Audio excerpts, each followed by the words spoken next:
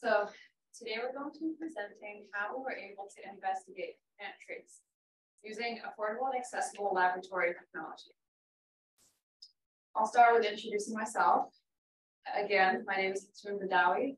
I've been doing independent research with Dr. Tobin for 2 years now. My dream is to go to medical school, and I became interested in plant biology research because my parents and grandparents are gardeners, and I thought this was a fun way to explore my family's interest in plants while also keeping within the realm of science. So hello everyone, my name is Ragad Alteen. The way to say my name is Ragad. It's a little hard to say, but if you want to learn how to say it, just talk to me after the presentation. I'm a senior in biotechnology major and minoring in chemistry and microbiology. I've been doing research with Dr. Tobin for 2 semesters now. And the way I'm aspiring to be a physician, and to have a strong application, it's recommended to do research. And that's when I talked to my friend Hatoon, and she recommended Dr. Tobin's lab to participate in. And when I talked to Dr. Tobin and he interviewed me, I told him that I work and I go to school at the same time, so I need a flexible schedule, and he agreed on that, and that's how I got in. An interesting thing about me is I love traveling, science traveling, which is what we're doing right now. I like, knowing other culture, trying other food and different food, and talk to the people too. My name is Carlina Schubert. I'm a junior at University of Houston downtown. I'm a biology major with a concentration in environmental science. I'm a returning student after a very long break. When I wasn't very sure about coming back to school at first. So first I went to community college, did part-time while still working full-time. And then when I felt ready, I quit my job and transferred to UHD full-time. And one of my favorite things are puzzles, which is a really handy thing when you're learning programming, because you're always trying to puzzle out what went wrong with your program. It's also one of the reasons I enjoy doing research, because it's part of the biggest puzzle that has ever existed. And it's an honor and a privilege to be able to participate in the community that is working on it.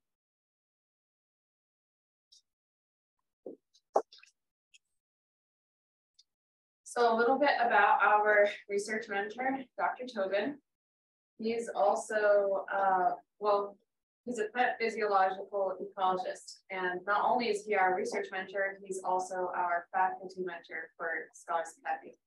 And Ragad is going to tell you guys a little bit about Scholars Academy in the next slide. So Scholars Academy is an honor program for STEM students that are in science and technology. It is an application process. There's a requirements to get in, but it gives you opportunities to do research, to meet new people, to network, to communicate with stakeholders, to engage with community just like you. It provides you with a faculty mentor that you could talk to throughout your academic journey. And it also have peer mentors that is just students like you that would help you throughout your journey as well and give you resources so you could achieve your success as efficient as possible. It is run by the executive director, Dr. Parker, Mary Parker. She's with us in this conference. You might recognize her by the picture. And actually, Carlina has a really nice story about the research and Scholars Academy, which she would share right now. So one of the programs that Scholars Academy connected me to was DOED MSCIP, and this enables students who might not have gotten into research for financial reasons to be able to afford to do it. So they don't have to work as many hours, and they can instead get the experience of research. If it weren't for Scholars Academy, I wouldn't have had that funding, and I might not have got into it nearly as early as I did. As soon as I transferred in, they encouraged me to apply. And if I didn't know anyone at the time, and if it weren't for that encouragement, I would have waited longer and maybe missed some opportunities.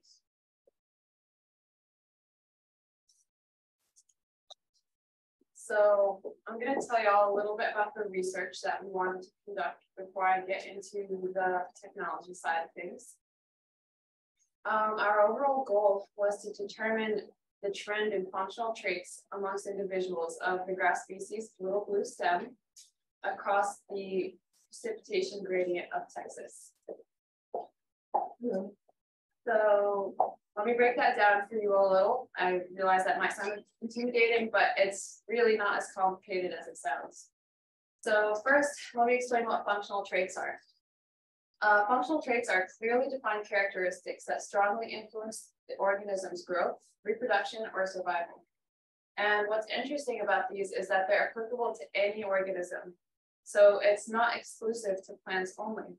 And an example that we all might be familiar with are Darwin's finches. So if you ever took a biology class, you might know that Darwin noticed that these finches had different beak sizes, and these beak sizes correlated with how well they were able to feed, therefore contributing to their survival. So that's a functional trait, different beak sizes. And functional traits can vary. So some species might have an optimal functional trait that allows them to survive the best they can in their current environment. And the functional trait in plants that we chose to focus on were stomata. And stomata are pores in the leaf's upper surface usually, and lower surface as well.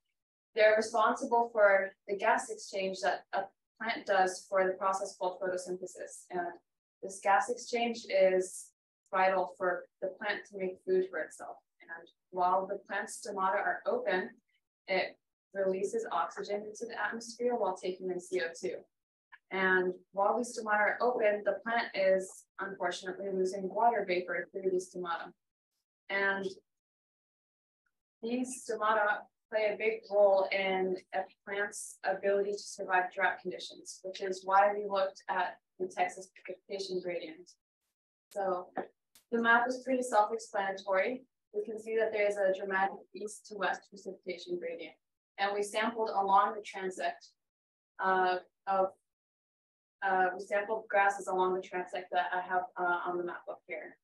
So to sum it all up, we were trying to determine the trend of stomatal characteristics between individuals of the little blue stem across the Texas precipitation gradient. So it all starts with sample collection, which is a pretty easy process. We used everyday supplies to accomplish this, and I have some pictures of the supplies that we might use. And these are native grasses, so we're able to sample locally. We don't have to leave Texas to be able to sample native plants. And what's great about plants is that they're also immobile. We don't have to go running around in a field trying to capture these plants. So very easy to sample from. And like I said, we used everyday items, and we would use these items to store the samples until they were ready for processing, so they would stay hydrated. And the next step would be sample processing. And we made impressions using clear nail polish. These impressions were lifted off the sample and taped onto slides. And then we would observe these slides using light microscopes. So far, everything that I've mentioned are either house supplies or equipment that every lab has. Very accessible equipment. And what's great is that as we practice with this equipment, we're learning transferable skills that we can apply to our courses in the college, right? And this contributes to our course success as well. So using these little slides, we were able to gather an abundance of data. Using the light microscope, we were able to determine the stomatal density, which is how many stomata there are per unit area of the leaf. And we also used these slides to capture images of the stomata, like that image right there. And for this, we use something a little fancier. It's a research grade microscope that's capable of taking magnified images of the slide.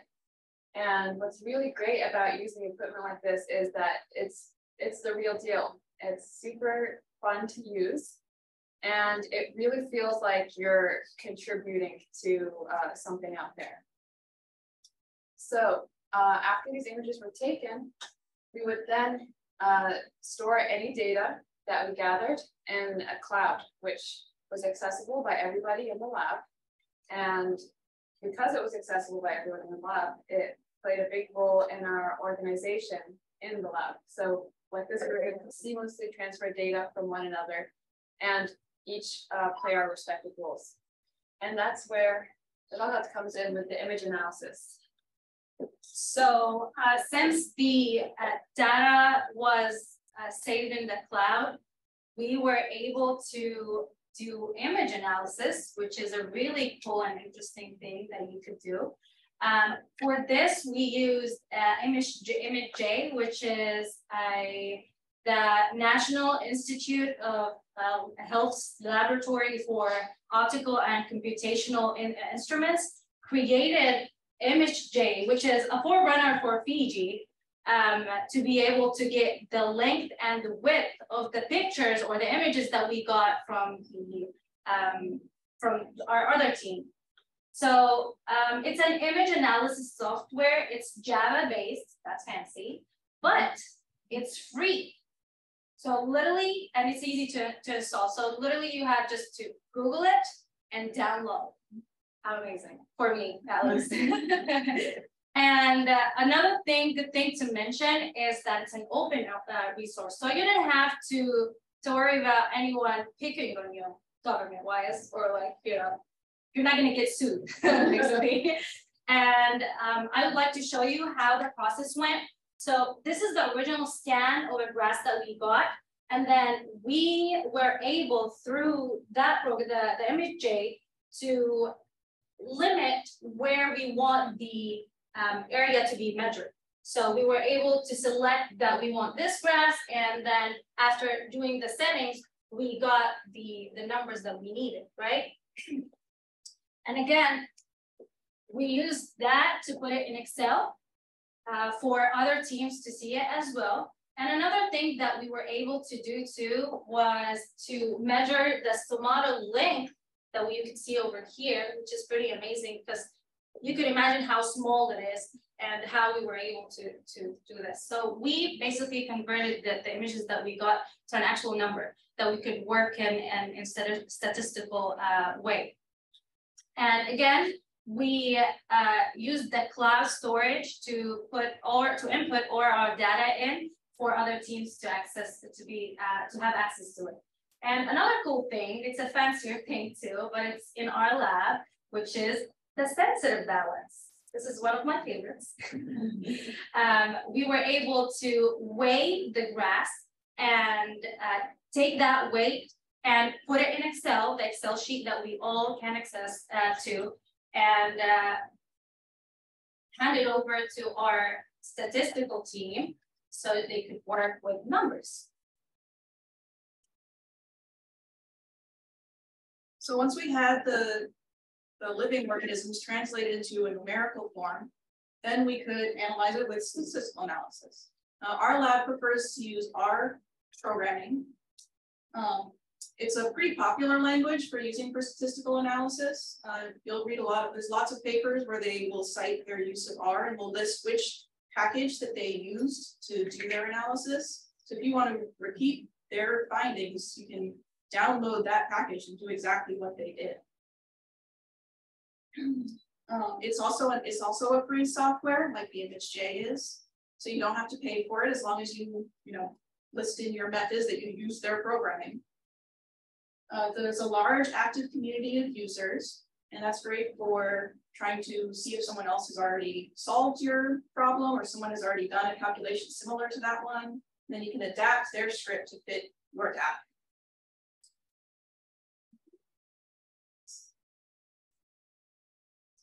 The other program that we use is Excel. We use this for data entry because it's very easy. Most students have had some sort of experience with Excel, and the university provides a Microsoft 365 account. so that everyone has access to it. And this is a pretty popular thing to do. We use it for very simple calculations and final graphs. Now, this is an example of a type of graph that might be asked for by a certain professor. He gives us very specific requirements for these graphs, not just because it makes the graph very clear and very readable, but also because it's something that a student is going to have to do someday, either for another professor or at their job. Your boss can have very specific requirements for how they want their images to look, and you need to be able to follow the directions. This is a good practice for doing that. So why learn a programming language? So, I mean, it's already a transferable skill in and of itself. You can put, I know this or that programming language on your resume, and it opens up jobs just by itself. The statistical skills are in demand right now. Pretty much any research lab is going to have to demonstrate that they did some kind of statistical testing or something to show that their research was worth doing. It's also great for teaching critical thinking skills, because every time that you write a script, or even just adapting a script to your uses, you have to break your problem down into little bitty pieces, and you have to think on your feet, and you have to adapt to the changing circumstances. And that all goes towards, making the student smart. Also, there's sort of a shift in perspective that you get when you learn a programming language.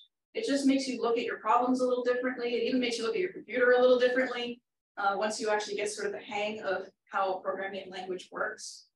And once you learn a programming language, it's very easy to pick up more languages after that.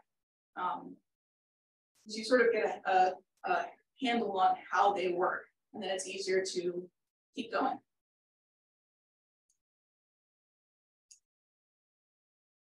All right, so some data was just beyond our means to collect, and that would be more about the precipitation that I was showing you earlier with the map of Texas and the gradient. So this is when we would have to rely on external resources. And when we want to take data from external resources, we need to make sure that we're using credible sources, because this is real data that we're working with, and we don't want to inaccurately portray anything. So the precipitation data we actually got from a quizzing group. It's Oregon State University. They were able to collect the data, and we used these data points to generate that precipitation map. And another great place to look for reliable resources is the university library. So the great thing about university libraries is that they pretty much do all the credible checking for you. So all you have to do is really just find what you want. This way, you don't have to worry about whether the data that you're using is right or not. And another great thing about university libraries is that they often get you access to research papers or other sources that might otherwise be blocked by a paywall. And some students just don't have the means to be paying for a paper every single time they need to read one. So through the university, we're able to access these papers, and therefore we're able to expand our knowledge base, and it really supplements our education as well as the quality of research that we're conducting.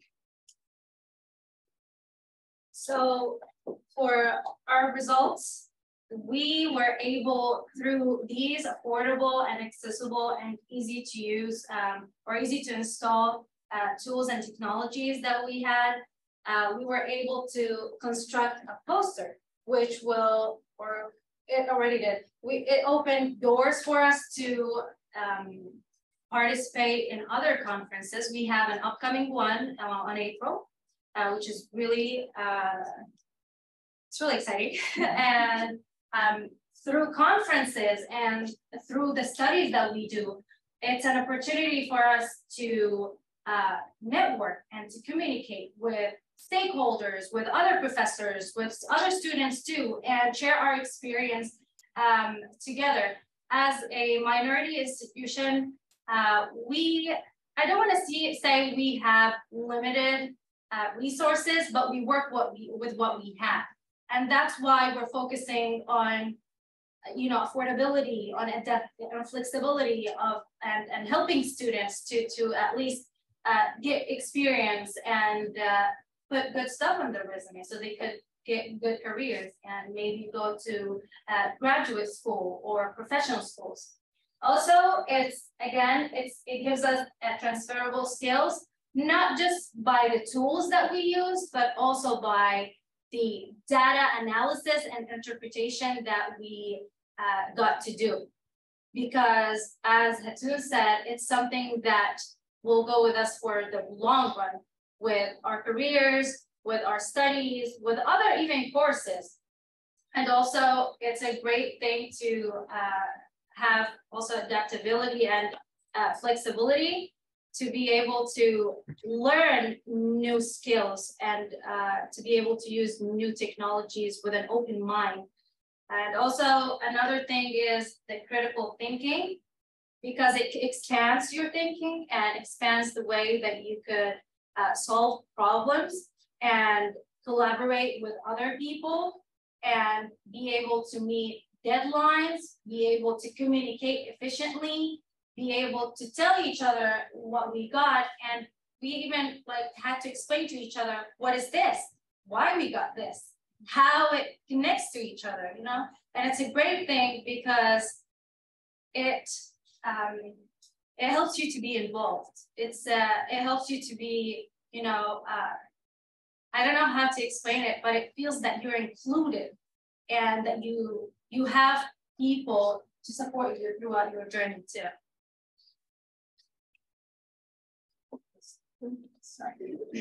All right, so what I really like about UHD is that you can actually get credit hours for the research that you do. They offer a course that allows you to get 3 credit hours, so like a regular class, and you're able to conduct research with a professor of your choosing, and of course they have to accept you into their lab as well. So not only is this really good for you as a GPA booster if you do well in the lab, it's also something that you can use to, like I mentioned earlier, apply to your other courses and ensure your course success. And something that we've been pushing for the whole presentation is this narrative of transferable skills. Because after you graduate and you're let out into the real world, you need to be able to actually do these things that you're planning on your resume, right? And as Carlina mentioned, some programs also offer a stipend for the research that you're conducting, which really gives students a lot of financial breathing room. This way they're able to pursue their passions and conduct the research that they are interested in, while also not having to stress as much about working a job while being in school. So volunteer hours is something that you can also gain from a research lab, especially if you've been conducting research like me consistently for the past 2 years. Since I do want to go to medical school, it's important that I show them that I have the determination and the dedication to conducting something as long-term as research, as well as the ability to produce a product like this presentation. And as we stated, UHD is a minority serving institution. And when you're with other students who are also minorities, it's very, very encouraging actually, because it feels like we're all rooting for each other. We all want to see each other succeed and we have each other's backs. So it's a very collaborative and supportive community. And finally, organization is a really important skill that you also pick up while you're in a research lab. So some students might enter the research lab thinking that they've got okay-ish organization skills, but they will really leave having top-notch organization skills and communication skills as well.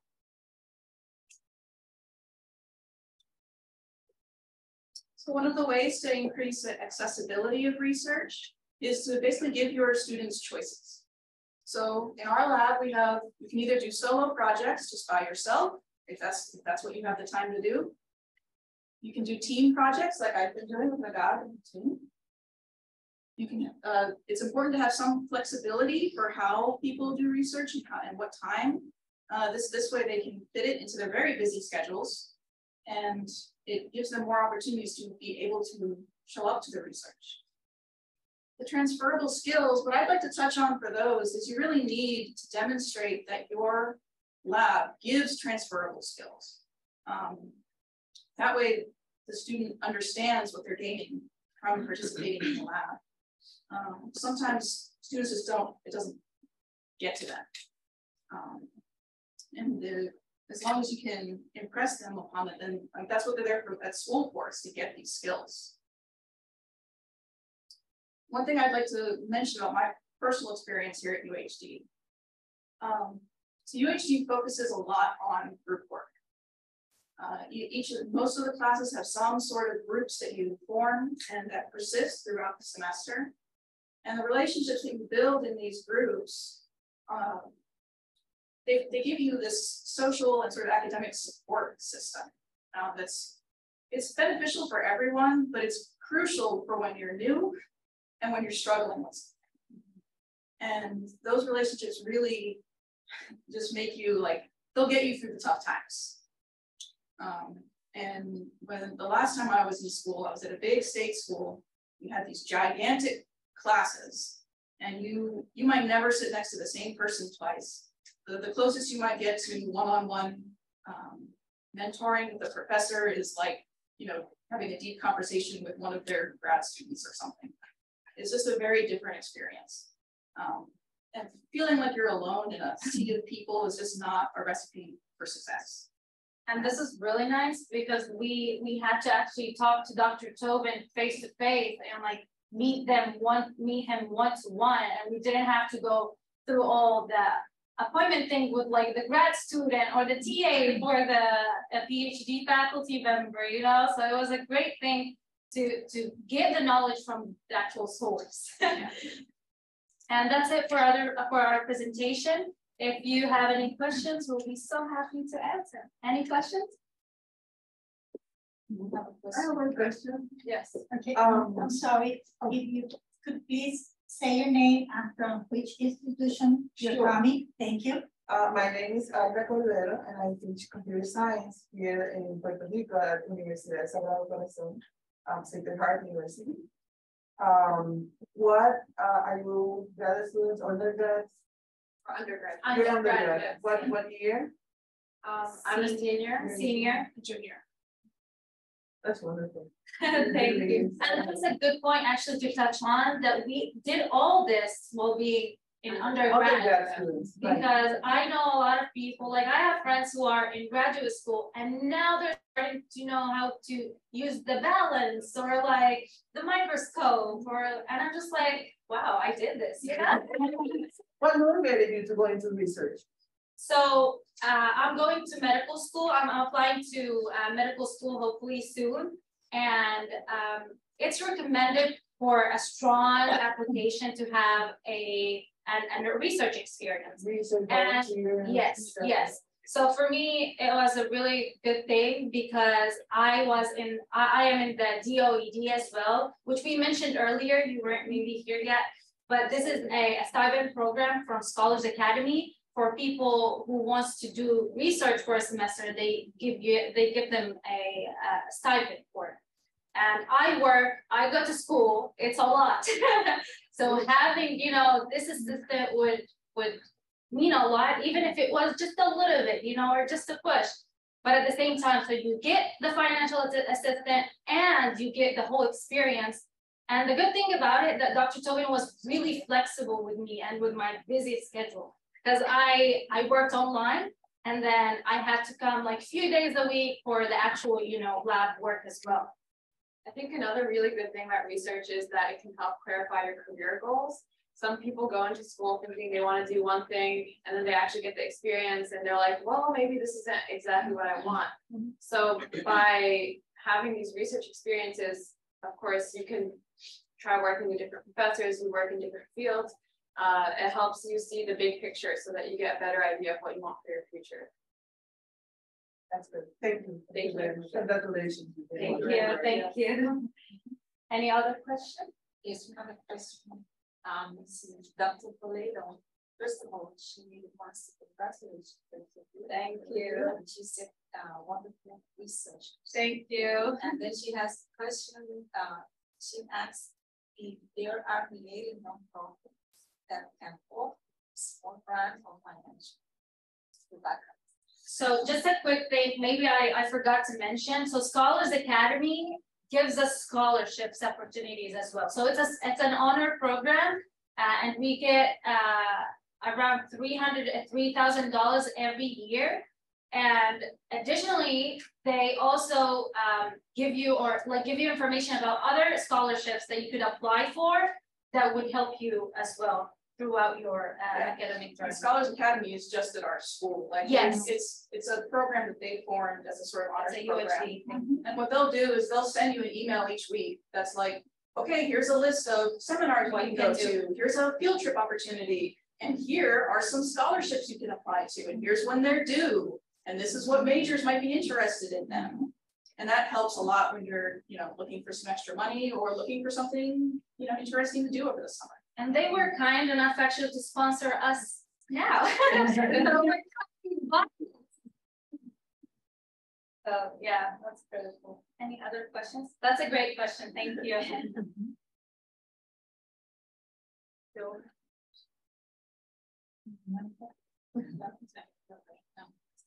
No more questions here? Okay. Thank you. Well, thank you for your question and participating in this session. In-person participants, please use the QR code on your name badge to access the link to evaluate the session before leaving. Please select the correct track and time. Zoom participants, please access the evaluation link on the chat so you can complete the evaluation as well. We appreciate your presentation. Thank you. Thank you.